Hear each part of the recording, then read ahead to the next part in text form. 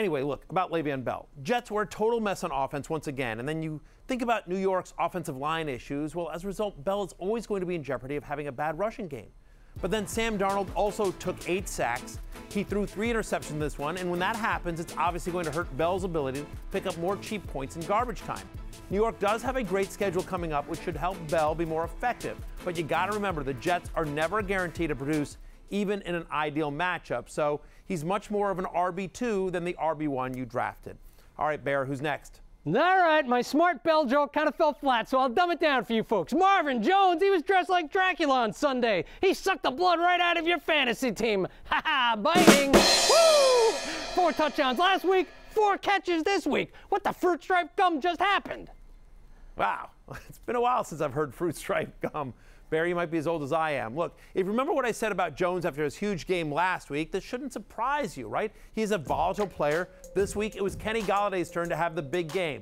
The other trend here is that Detroit hasn't been using Jones as much downfield lately.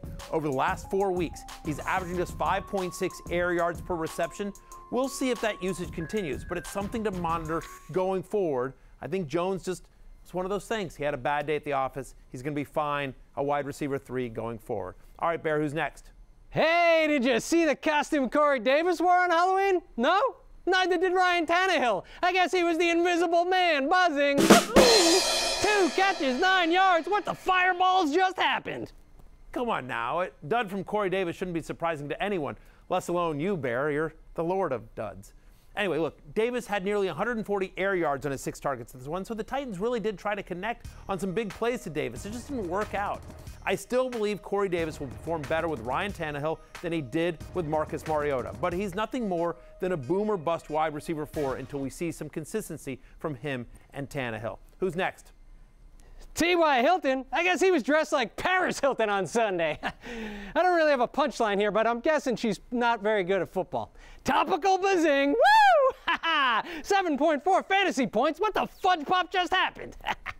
That one is actually my favorite. I actually sort of like that one. All right, well, look, these kind of games are going to happen. Jacoby Brissett completed only 15 passes this one, and he took 4 sacks. So that hurt Indianapolis' ability to sustain drives. But Hilton still led the Colts in targets, so honestly, there's nothing to worry about here. Colts get Pittsburgh and Miami the next 2 weeks, so better days are ahead for T.Y. Hilton. Don't panic, just one of those things in a low-scoring kind of slugfest game against a tough defense. All right, Bear, who's next? All right, I'm going to wrap up my set with a group costume. The Panthers pass catchers, Olsen, Moore, and Samuel. They went as the 3 blind mice. Get it?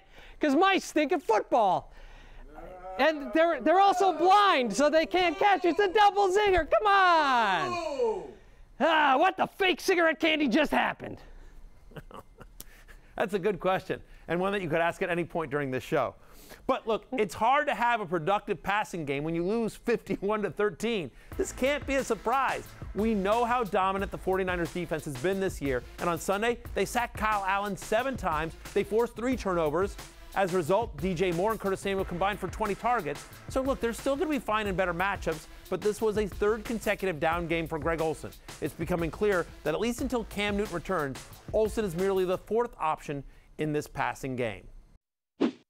Thanks for watching ESPN on YouTube. Remember to download the free ESPN Fantasy app, and for streaming sports and premium content like the Fantasy Show, be sure to subscribe to ESPN Plus.